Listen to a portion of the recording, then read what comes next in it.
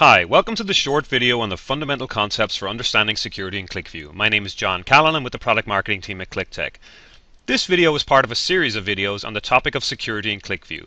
If you haven't already done so, please take a look at the first video entitled Understanding Security in QlikView, an Overview, and all preceding videos to better prepare you for the topics presented here.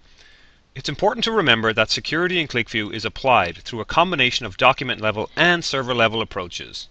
In this video, I will cover security applied at the document level to provide row-level security using section access, but this time using NT domain authentication. In a previous video, I talked about implementing section access using only QlikView to provide authentication. So again, I can go into the script editor and I can edit my hidden script. And again, I'm logging in here as the administrator.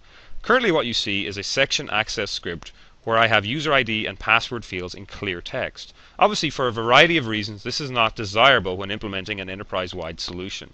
Firstly, it's never desirable to have passwords contained as clear text. And secondly, if for some reason the admin password is lost, then user privileges will be locked in. And so what we often want to do is utilize a centralized NT authentication so that when somebody logs into their machine and opens up a file, they're automatically authenticated via their NT credentials. So what I'll do here is simply comment out this original piece of script. Next, I can go Insert, Section Access, and Inline, and I'm going to select an NT name field. Now there are other fields here that I can also use. I can also implement the NT domain security identifier, for example.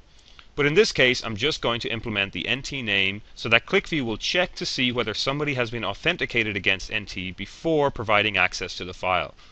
It's worth noting here that QlikView will first check for NT authentication in a section access table before then proceeding to check native username password entries. So now very simply I can implement the authorization to different people to whom I want to grant reduced data access to. So I have somebody who I want to apply admin access to, and they might have the NT domain name QService. But I also have someone who has the username JDoe, but who only should have user privileges. Similarly, MFIS and JAir are granted user privileges only. Now these names are users that have been set up on the local NT domain so that somebody would log into their machine using this particular username. Of course, this is managed by Windows and not by QlikView. And this is the difference between NT level authentication for section access and QlikView native authentication. Once you click OK in the wizard, you see that in the inline statement there is a field just for the usernames but not for password. And again, this is because the authentication occurs at the Windows operating system level and not at the QlikView level.